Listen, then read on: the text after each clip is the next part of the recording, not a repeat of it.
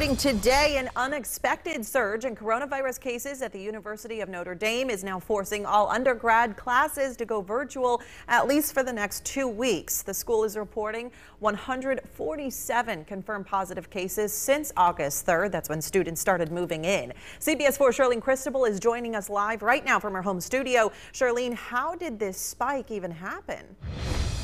Well, and according to university officials, contact tracing traced that back to a couple large off-campus parties. Officials say that students there, they didn't wear masks and they didn't social distance. So back to those number of cases. Now on Monday, going into Monday, the school had 58 at the start of August, and then 89 new positive cases were confirmed on Monday. So just 2 days ago. So for the next 2 weeks, like we mentioned, undergrads will meet online only. Off-campus students will not be allowed on campus.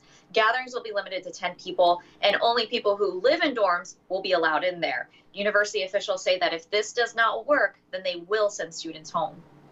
Students can control their destiny here and what the future of this semester and this academic year look like. Now, some students say that they've been having trouble getting tested on campus, and it's been beyond frustrating for them.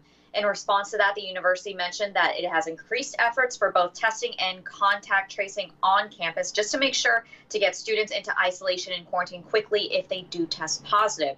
Now, officials also mentioned that if they find out that students are disregarding the policies put in place, let's just say having more large gatherings, then they will take disciplinary action.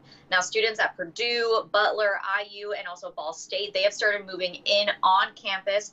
And so their classes will start on Monday, but we are keeping in contact with them to see if they have any reported cases and any plans that they have in store for that. Send it back to you.